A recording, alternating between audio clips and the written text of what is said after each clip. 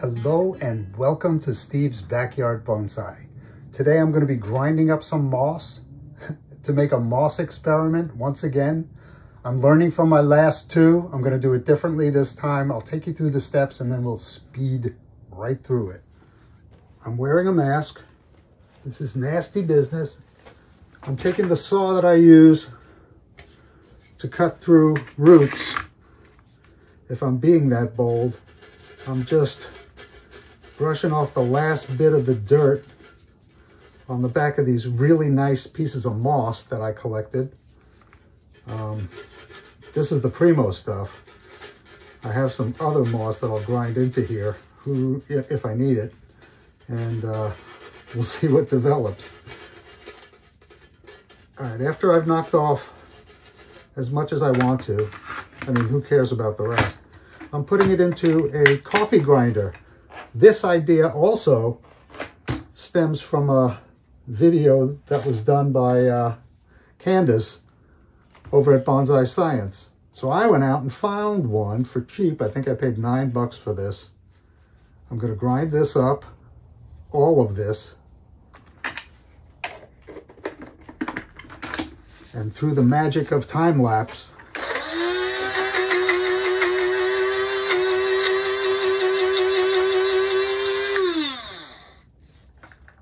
you won't have to suffer through it. Whoa, look at that dust. All right, I'm going to chop that up even finer. I'm going to mix it with 50% sphagnum moss. I'm going to build a base out of more moisture absorbent material. And I'll go from there. That has been the problem, is keeping the top surface moist. And it tends to roll up. So I want to use a little more sphagnum moss fiber in there to keep it from rolling up and to keep it moist. And that's what I'm doing today. So enjoy it and don't get dizzy.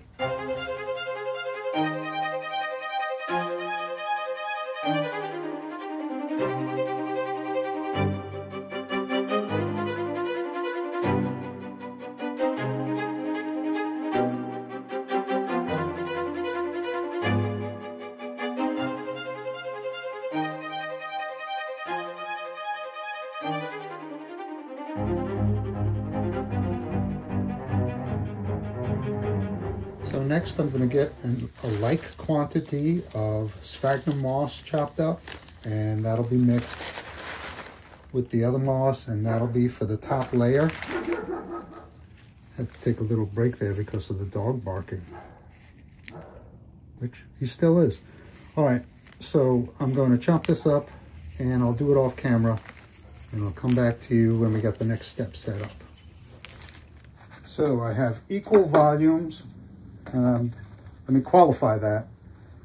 This is the moss, this weighs about 3 times what this weighs. This is the dried sphagnum moss. But by volume, they're about the same. This is a little less, which I think is good. This had the dirt that was behind the moss, and that's contributing to the weight. But the moss is completely mixed in there. And now I want to mix both of these together in here. I think that's big enough. Maybe. Yeah, probably. And I'll do that off camera because I want to take it outside. This is nasty stuff. All right, thanks. See you in a bit. Now each one of these containers has a 50-50 mixture, which looks like this. It's very lightweight and very fluffy. And this is going to be the top coat on a flat planting in a tray, which will have peat moss, worm castings, and a little bit of other sphagnum peat mixes that I have in small bags from earlier batches. And I'm going to put them in a tray. I'm going to use this seed tray for the mixture, and I'll cut a better screen for the top of that. This one would fit in the bottom, but I don't need it in the bottom. So I'll cut a larger one. Better luck this time. I had okay luck with it. I was able to use what I had made for my Central Park planting, and it doesn't look bad. There are a few areas that I'm a little worried about, but if I keep it moist, it should look good in spring. And I think starting it this way will be an improvement as well. I'll come back when I have the mixture. All right, in this pile, I have worm castings and just a sprinkle on top of last year's moss mixture. I figured it's been in my freezer, didn't do any harm to anything, and I'm mixing it with peat moss in the same volume. The idea of this mixture is to have something that will retain moisture, still drain. What I do is probably water it from underneath so that it soaks, and then drain the water from underneath. Once I have these two mixed together, I'm going to put them in that tray. I decided I will put that other screen on the bottom because this is pretty, well, it's pretty sandy, really. So there are very fine particles that could make their way down through, but maybe I should put a layer of fines on the bottom. Yeah, I might do that. A layer of bonsai soil fines on the bottom, and then this on that. That'll work. I'll come back at you shortly. Okay, here are the bonsai soil fines. On top of that, I'll be placing this mixture, which is peat moss, sphagnum peat moss, and worm castings. A very fine mixture. And I'll flatten this out, pack it down a little bit, and then I'll cut a screen for the top. And since it's getting dark, the days are getting longer, but they're not long yet. I may have to continue this tomorrow, but that's all right. You'll see it in sequence. This won't be a very long video. And when I pack this down, it won't be much volume either. I'll water it from beneath, get it nice and wet before I do the actual planting, because if the soil is wet, the moss mixture will stick to it a lot nicer, and I'll be able to get a more homogeneous pouring out of it. And get my trusty spatula and flatten this out.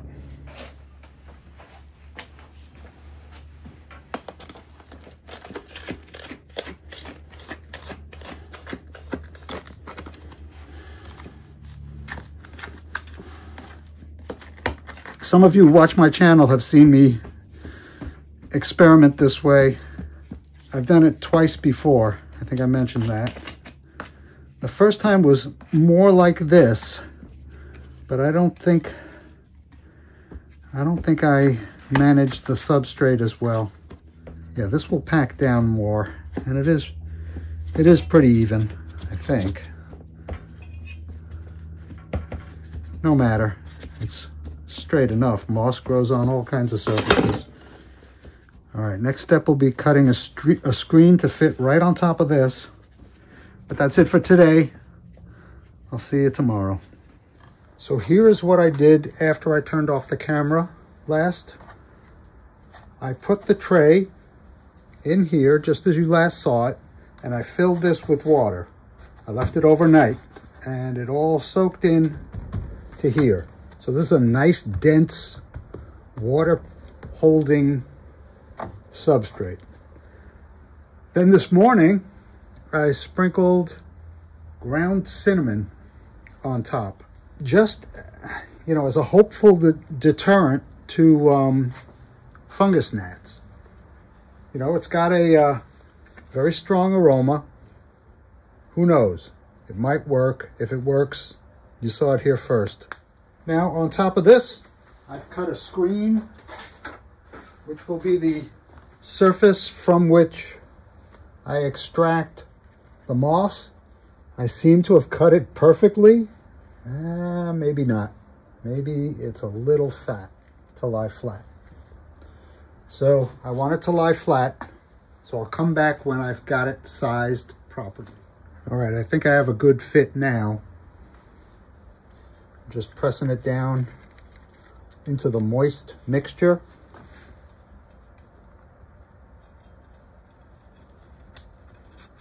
Yeah, it fits nice.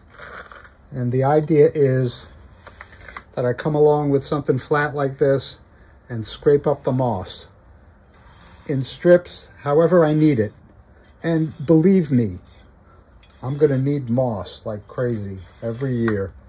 So if this works, and the fungus gnats stay away, which will be great, then I've got something that maybe some of you might try and make it better, make it even better. All right, so the ground cinnamon, the screen, and now I'm gonna put peat moss on top of this and try to keep an even 1/8 of an inch. This is my planting surface. Maybe I'll put a little bit more ground cinnamon on it. Why not? What's it gonna hurt? And it smells great. And this is Miracle Grow peat moss from the garden center. I'm sure available everywhere. This is going to be kept moist with a mister, and every few weeks maybe I'll flood the bottom again.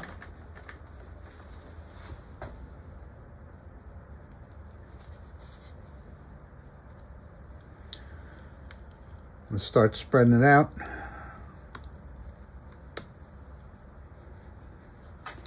I'm not good with this bag.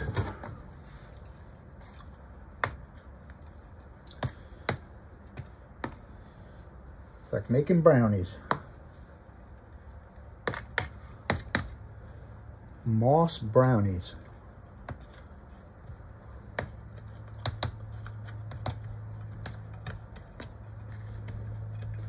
Now, some of you people who follow me,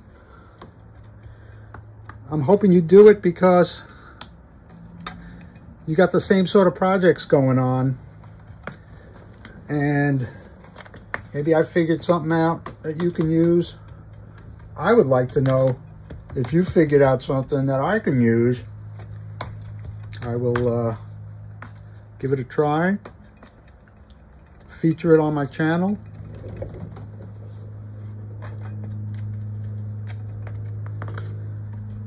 All right, that's not, I probably should go more.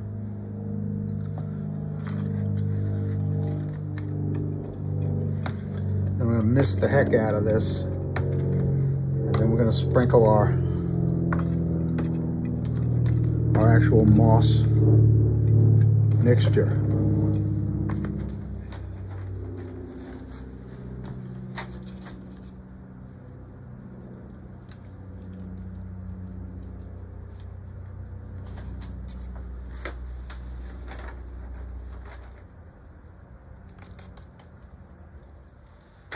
And the last time I did this, I put a layer of akadama fines, which I thought, oh, those will hold water.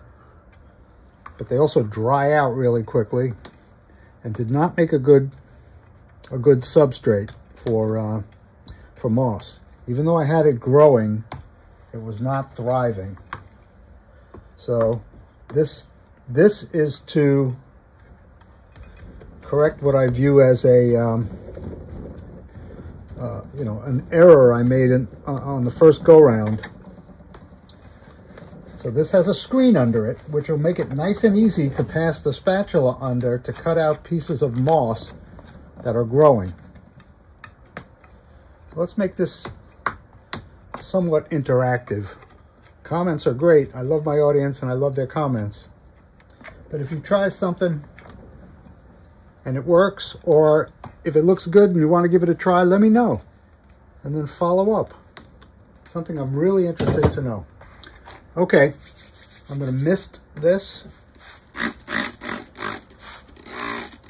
This will be misted quite a bit more.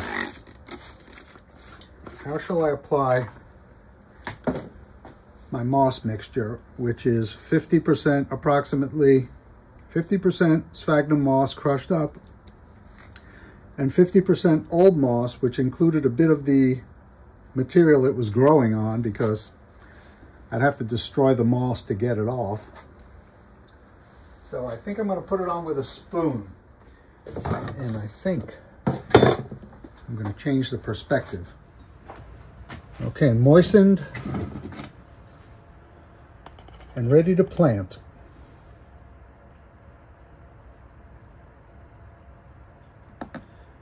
I think this is the only way I'm going to be able to do it and be able to see the coverage. So we're going into time lapse.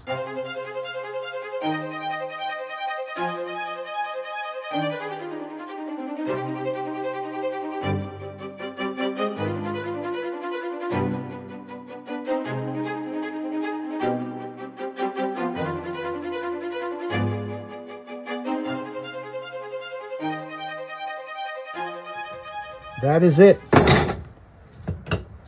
This is what care looks like. Gentle misting. This first one's got to be pretty severe though, because I've got that layer of peat moss underneath there that needs to be wet. This is basically my 2025 moss.